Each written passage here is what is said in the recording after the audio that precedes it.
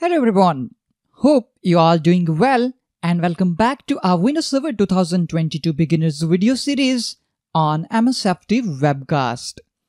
This is the first video of this video series.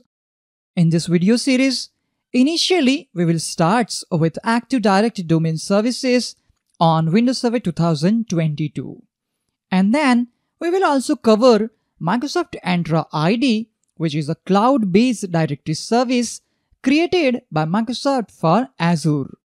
Later on, we will integrate on-prem Active Directory with Microsoft Entra ID to create a hybrid infrastructure. I want to cover basics to advanced topics in this video series. This series of videos will assist you in preparing for Microsoft exam AZ800, which is about administering Windows Server hybrid core infrastructure. Let me tell you first that this video is going to be more theoretical. The introduction of Active Directory domain services on Windows Server 2022 will be the focus of this video. According to Microsoft, a directory is a hierarchical structure that stores information about objects on the network. Active Directory domain services is Microsoft's proprietary directory service. We generally used Active Directory for identity and access management. So we can say Active Directory is an identity management database that allows IT teams to define what users can do on a network.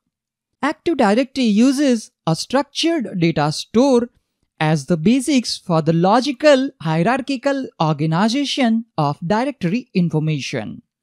This data store contains information about Active Directory objects. An object can be a single resource element like a user, group, application, or device.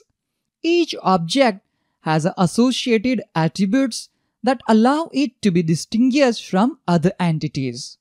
For example, a user object would have a username, password, and email attributes that distinguish it from other objects. Security is integrated with Active Directory through login authentication and access control to objects in the directory. With a single network logon, administrators can manage directory data and organization throughout the network, and authorized network users can access resources anywhere on the network.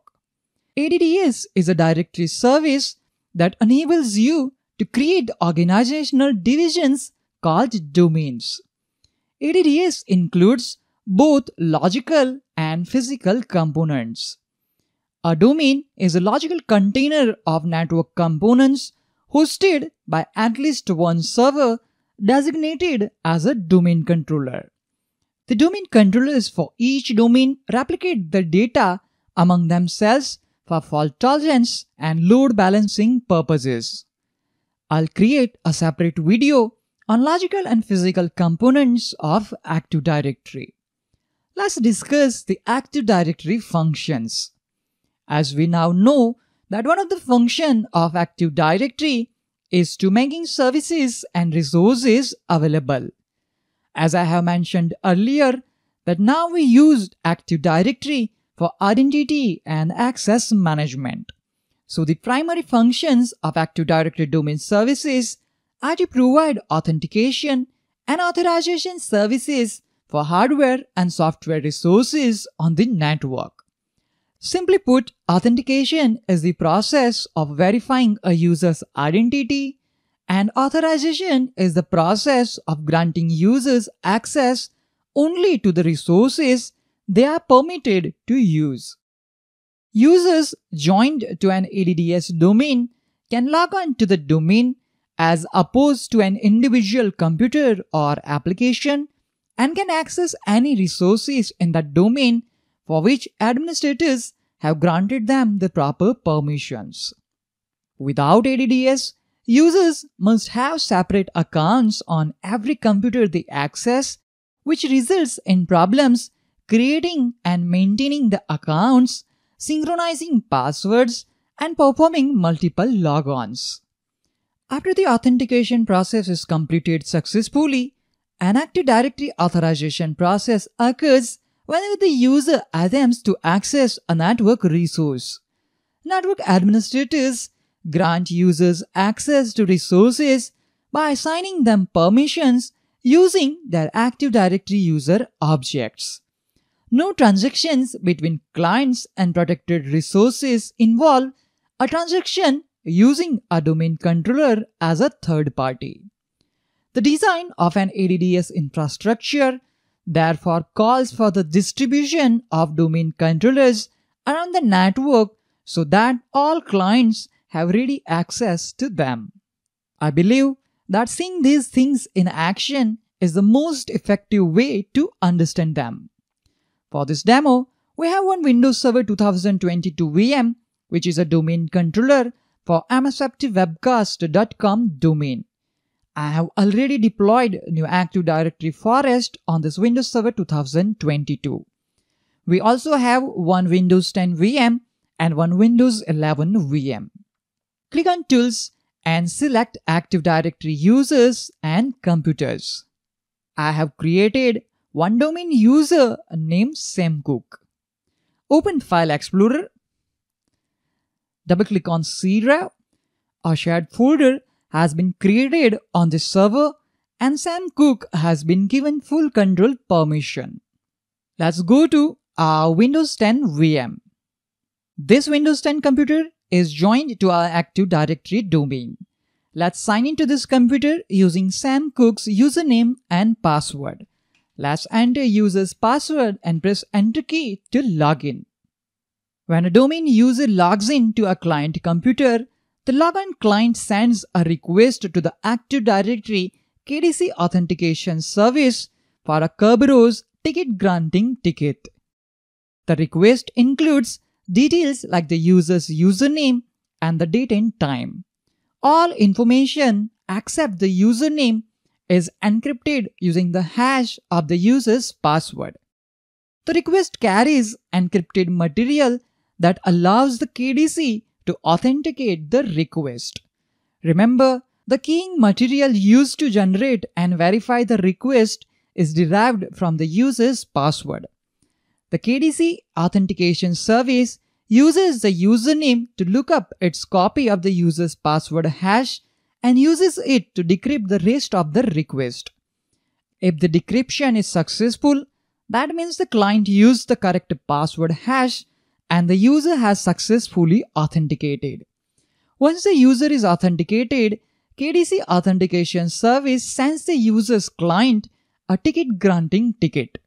The TGT includes a unique session key and a timestamp that specifies how long that session is valid, which is normally 8 to 10 hours.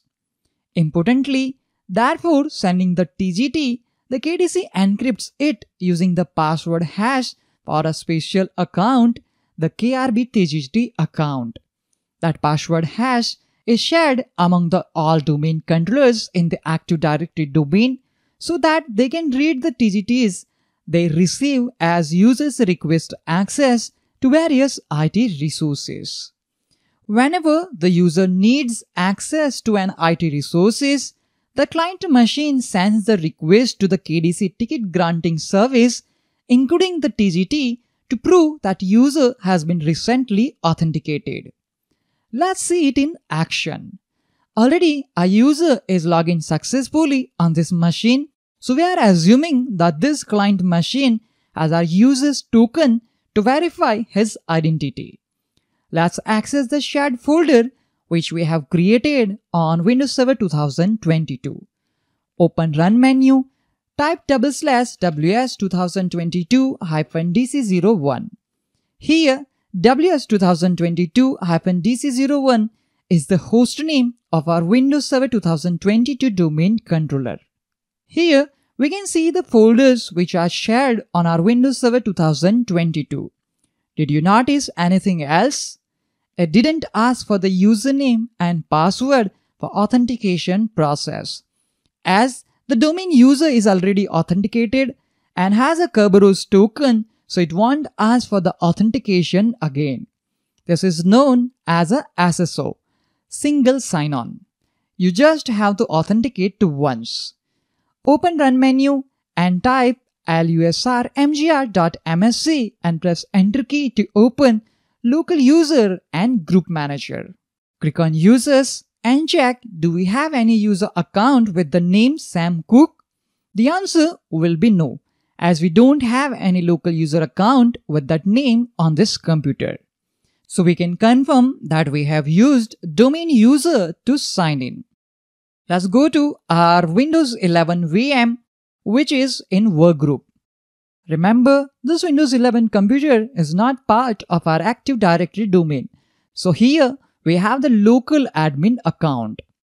Let's click on Sign In to sign in locally. We have logged in successfully on this Windows 11 computer using the local user account. Let's access the shared folder which we have created on Windows Server 2022. Open Run menu, type unc path ws 2022-dc01. Here ws 2022-dc01 is the host name of our Windows Server 2022 domain controller. Press Enter key to access shared folders. This time it is asking for the username and password for authentication, as we have used local user account to sign in. As a user is not authenticated in Active Directory, nor he has a Kerberos token on this machine. So single sign-on will not work and user will be asked for authentication if he want to access the shared folder. So we have seen how identity and access management works in Active Directory and what is authentication and authorization. That's all for this video. I hope you found this video helpful. If you have any questions and suggestions regarding this video, please let me know in the comment section. Thank you all for watching this video. Have a nice day.